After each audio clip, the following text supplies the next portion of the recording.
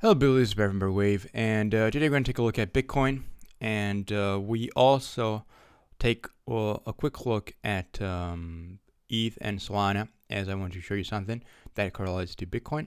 And before I get started, my apologies if I haven't posted lately, but I was pretty busy with school. I do have good news on the school side, but I'll keep my mouth shut until it actually happens. So, Bitcoin. So as usual, let's start with daily. Just briefly overgo what are some of the preferred counts for the, let's say, middle terms. So understanding I am calling this low in place. As usual, if you want to take a look at what I have in terms of available options on the longer term counts, I will link you to the video on which will appear on the top right of the screen right now as I'm talking. But that being said, I am going to trade this as a bottom in place. And at this point, what it looks like is we could be into some sort of an wave B, which could, we could be in some sort of up, down. That is possible. Or else wave B can be in place, which I kind of struggle to believe, but it's possible. We could also have a case for wave A here, A, B, and C. A bit ugly though, but it could work. And now downside into wave C, and then still, pretty much the same implication, downside and then up. That's possible. Or else, so that would be the more bearish scenario. If we focus on the bull, oh, by the way, let's take a look at volume. Okay, so volume does support the bearish case. As you can see here, we moved lower here. That was Tuesday, 27th, with increased volume. That is a bearish sign. So yeah, but at the end of the day, we also moved up here with increased volume. So as of right now, being bullish it's a bit dangerous, but being bearish is I don't want to say it's too early, but it looks like it's correcting, and when it's correcting, you don't know which corrections you're gonna get until you get it. So being short on the, let's say, trying to swing trade this to the downside, it could always be risky. Just like buying now could always be a bit too early. So you can say, Barry, well, why the hell are we even taking a look at it? Well, I'm just trying to do my, give you the best regional, counts that I can with the information that I have available. If I knew the future, none of us would be here. Now, that being said, that's not a possibility, which is something we're going to take a look at. A wave 4 in place. 1, 2, 1, 2, 3, 4, 5, ABC, and now we're going higher. Now, I've seen, and there's different ways to count this wave 3.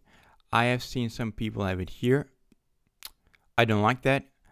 Just like there's different ways to count this wave 1, you can also count it as 1 here. So 1, 2, 3, 4, 5. 1, 2, 3, 4, 5. Some sort of corrective pattern. And then upside. That's also possible. But the main takeaway is we could be in wave 4 completed. The good thing about this is, as you can see here, we have equality of C against A, which is a very common target that has been reached, and we reacted from it. And as you can see, what's pretty interesting also is we are finding support of 58,000, which is 0.618 C against A. Quite interesting. Now, as I've said many times, you can fact check me on that. A very important thing is that we need to find support on top of 65,000 to turn bullish. If you pay attention, we never really successfully found support on top of 65,000. What do I mean by that? You could argue we found support here, but then we failed. we found support here, but then we failed. Here we failed. We need to break through it, successfully retest it, and then take off. At that point, you can be more bullish with a higher level of conviction. As I've said this for months, as long as 65,000 does not provide clear support, we cannot be bullish. It's too early. Now, it's easy to be bullish after we are at 80,000. I understand that. But that's a very important thing we need to look out for. So that's going to be the preferred bullish count, which also kind of correlates with the indices. And let's see if I have something else to show you. Oh yeah, that's another way to look at it. For wave 4. 1, 2, 1, 2, 3, 4. Now, what I don't like about this is the subdivision within wave 3. 4 and 2 are pretty much both sharp, which doesn't really, it wouldn't fit alternation. However, intermediate 2 and intermediate 4, one is sharp, one is more sideways, so that makes sense. But this is not really my preferred count when it comes to look for further upside. So I'm going to stick to this, and I'm going to take you finally to the intraday. So straight into the 1 hour chart. So if we want to be bullish, and with this, let's call it long-term counts, we are. One way to count this, there's multiple ways obviously to count this, otherwise I wouldn't be a good illustration if I couldn't come up with multiple counts. So, okay, so that's bearish.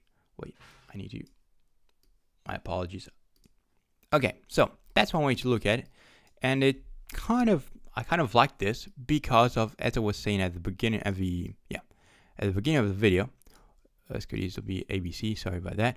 If we look at ETH and Solana, which we're going to do in just a minute, they look a lot like this count. What they haven't done is,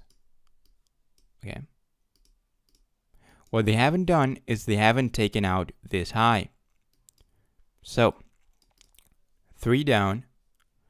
I think I had it as XXY because of this wave A.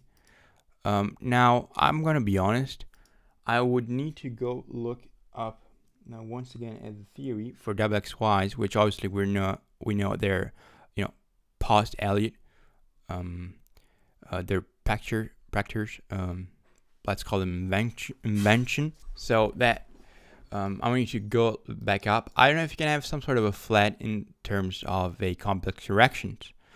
I think you might, but nevertheless, this looks like 3-wave moves. But I also, if I'm not mistaken, I believe Elliott used to, he used to say ABCs could also be 333. Never mind. For some particular cases, and that's when complex corrections were born. But that's not the point. The point is, this looks like 3 down. If you don't see 3, then I don't know. You might either be blind or stupid. But I mean, how would you count this as a 5-wave move? It looks like 3, 3, and 3. That's what I see. Could be wrong, but that's what I see. Now here, you could count it with 1, 2, 3, 4, 5. 1, 2, 3, 4. It could be something like this. And let's do this. Okay. And here, I'm not going to label it, otherwise it's going to become 1, 2, 3, 4, 5. 1, 2, 3, 4, 5 of that 5. That's one way to look at it. Now, this looks interesting. Why? Well, so first, let's go into the 10 minutes. Okay, so does this look like a 5-wave move? No. So, what it means is that we may get further downside. This does not look impulsive to me. It looks pretty much corrective. So we might get that. Don't be surprised if we do.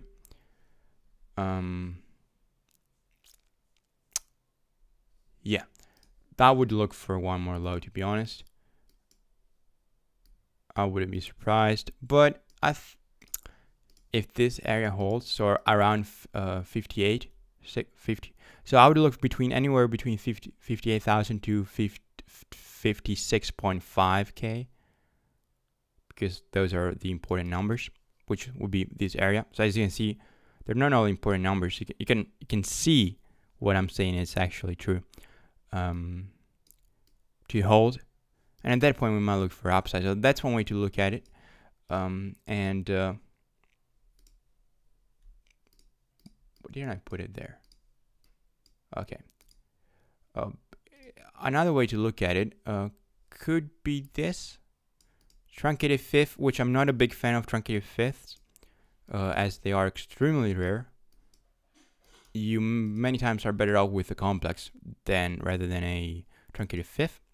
But I guess it's possible. It's just another way, I think, it's to count this wave up into wave one. Yeah, that's one other way to look at it. And obviously, again, 3, 3, and 5. So let me just label it for you. A, B, and C. So a similar count. And this would go here. So again, upside. Okay, and this would be some sort of, if we go back, so we raised the possibility that we have a bottom in place here, and we are looking for further downside. Then at that point, you know, we could be into some, yeah, that was the problem though. Can you count this as a 5-wave move? 1, 2, it's not easy to count it as a 5-wave move, is it? This wave C. 1, 2, 1, 2. Yeah, I don't really see a 5-wave move, to be honest. We could be better off like this, to be honest. Let me show you. Yeah, I think so. I'm gonna raise this. Oh, should I? Yeah, I did it once. I can do it twice. Yeah. So what I see, to be fair, is once again this. So it would basically mean we could once again be going higher. Okay, so I can see this though. I can see some sort of a triangle. So one way to look at it is this ABC. Let me label it ABC. So could this be completed? Yes. Do I think it's completed? No.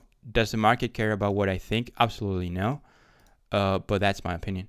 And because of experience, so on and so forth, it does look like this wave B, this particular wave B, could be completed.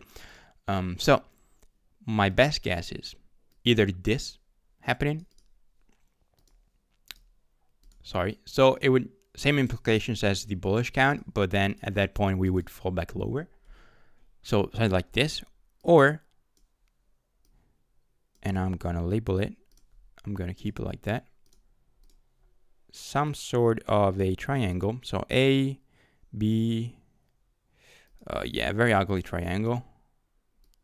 Not gonna lie. Maybe we would be better off like this.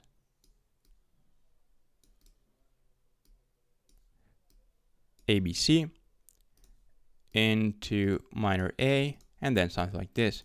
Does it look nice? No. Do I like it? Not really. I prefer the other scenario, which I showed you, this. But for the sake of labeling it, I'm just going to leave it there. So that's another way to look at it. So to be at this point though, could we be into some sort of a triangle into wave B and then down? Yes, that's also possible. Let's not discount that possibility.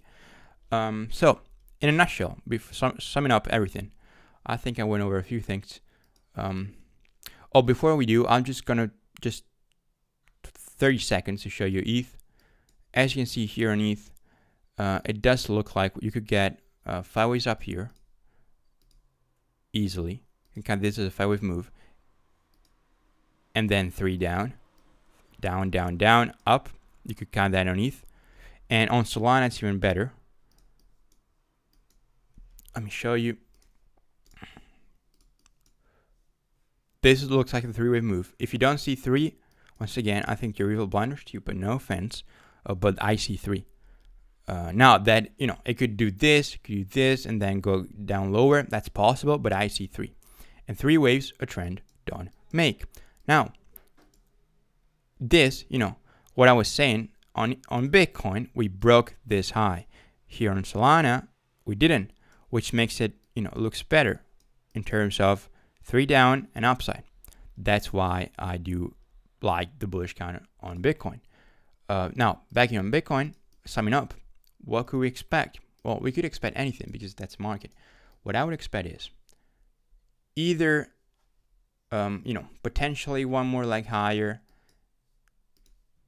and then complete the correction, potentially some sort of a triangle here in wave B, and then downside and then upside. Or wave B can be in place here at the 65K mark. We do go down and then we go up. That's what I would expect in terms of bullish. Sorry, bearish. If I want to be bullish, which I am more bullish than bearish, then what I expect is we have a bottom in place and we could be into wave. We could have done wave 1 and 2. So minor wave 1, minor wave 2. We could be moving higher within this wave 5. The next logical target would be 80,000. Once again, if you want to be bullish, I would strongly look for 65,000 as support. That's your additional confidence. Until then, it's always a risk. That being said, as usual, any comments, let me know down below. If you enjoyed the content, I would appreciate it if you subscribe and leave a like. And if you want to talk more about this, I have a Discord. It's completely free. The link is down below. Thanks, and I'll see you in the next one.